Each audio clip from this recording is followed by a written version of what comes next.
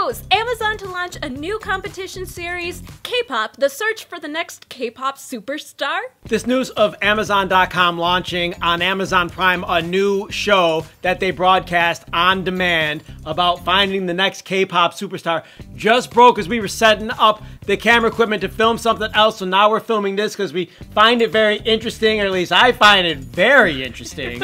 Well, first of all, I want to know where they're going to film it. Like, I want to know, is it going to be filmed in the United States? Is it going to be filmed in Korea? Is Amazon taking their entire entourage, their own production studio, over to Seoul, South Korea? Because if you look at the executive producers on the show, there's only one person that's with CJE&M out of all these people. It looks like a bunch of white men. I don't actually know if they're white. I'm just saying it doesn't look like Koreans are producing this. And so therefore, right away, I jump into there's no way this is going to be truly successful because it should take place over in Korea with Koreans. K-pop is Korean. I see the attraction and they see dollar signs, but I don't think they get the full logistics of what it takes to be truly successful, this sort of program.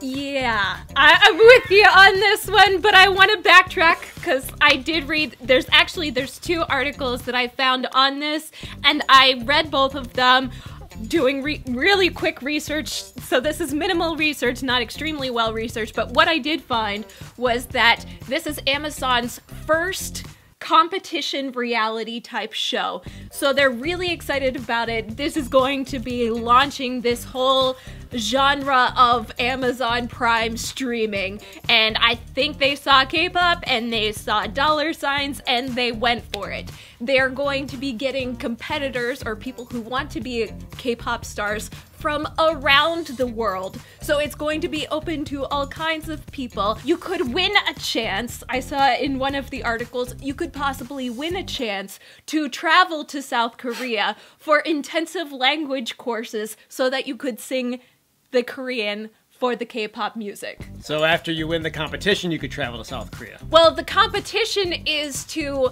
get a recording deal in Korea with a K-pop company. Doesn't say which one. It doesn't say which one. I'm guessing CJE&M because they are part of the production team. Well, it just kind of makes sense. The only reason why I say that this actually really stands a chance, because I'm with you, there's not really a big Korean production staff, and to me that's like, I don't know about that.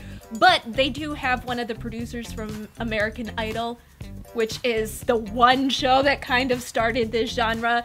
And also they have another producer who did things like Hell's Kitchen and American Ninja Warrior, which I don't personally watch, but I know is very popular with people that I'm related to. Well, and I'm looking at the names of the people right now. I'm not even going to actually read them. I was going to read them, but again, they're not important as much as the concept of K-pop being successful, the secret.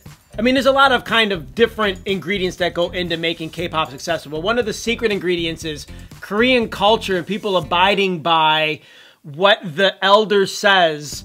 As when you're coming into the K-pop industry as a 14-year-old, for instance, you're just going to do whatever they say. That is not what's happening in the West these days. In the West, we have such individual feelings about what life should be that we object to certain adults telling us what to do.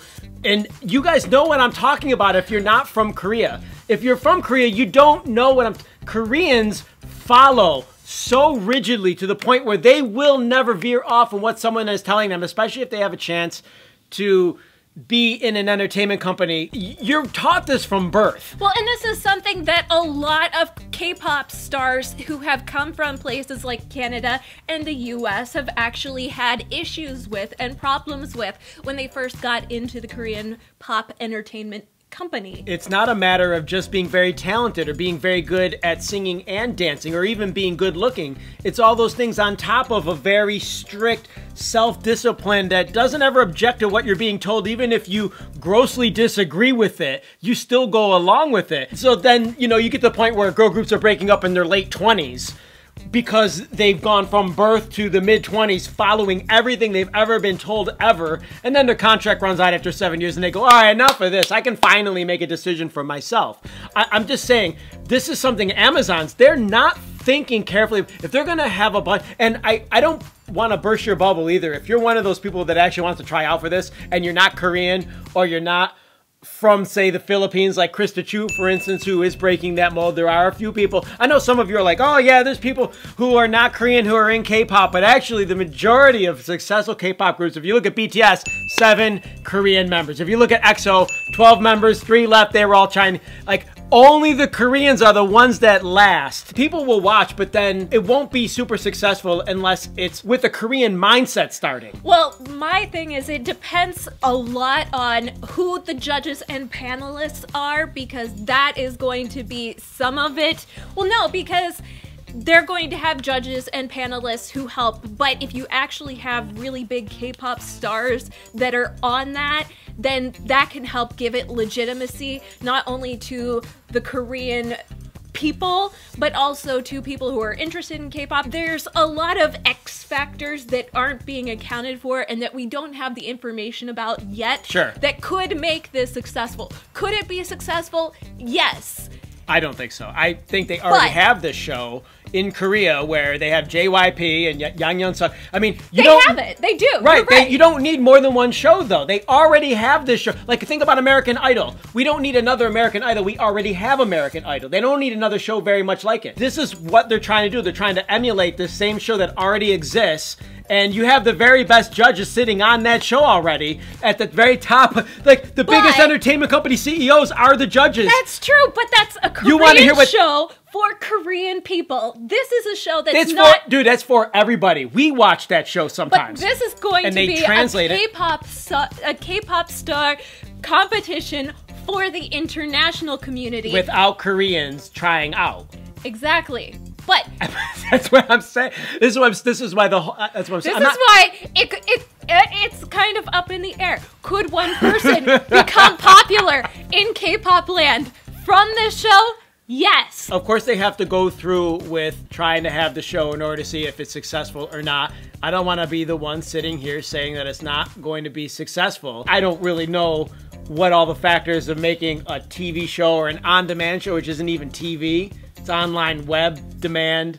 You know, it's Netflix, Amazon. They got these new companies now, Amazon, trying to break into that. If Amazon doesn't shoot this in Korea where there's Koreans that want to try out, and with Koreans running it in order to get the full K-pop experience maximized for the viewer, because that's really what the magic of K-pop is. It's run by Koreans, and it has Koreans participating in it. It's the beauty of the Korean everything that makes K-pop part of what K-pop is, on top of the fact that everyone speaks in Korean. If it's going to be a bunch of people outside, I mean, it gets to the age-old question, like, what is K-pop? Can a whole bunch of, because I don't know anybody who's made a K-pop group with non-Koreans, like a full group of non-Koreans, successful, like super successful. It hasn't been done yet. Well, and that's the key point. What is K-pop? Can you have K-pop completely outside of Korea itself, completely made up of non-Korean members? Is it still K-pop, or is it just something else? And I personally am really skeptical, but I'm looking forward to seeing how this pans out, what ends up happening. Does the show actually end up being made, and does it make Hallyu waves? So many of you probably have a reaction to this. Comments down below. Do you agree more with what Steph is saying, we shall see, or do you kind of take my approach where if it's not done in Korea, it's going to have a hard time succeeding? What do you think? Or are you really excited and saying, oh my gosh, yes, K-pop, sign me up? Even if it's not Koreans participating. That's for you. Comments, you guys. Click the like button. Thank you so much for supporting us here at Hallyu Back. Click the bell for notifications. Check out the link to KGal, top of the description. And don't forget to subscribe for more Hallyu Back news. That's it. We're out of here. Hasta luego. Bye.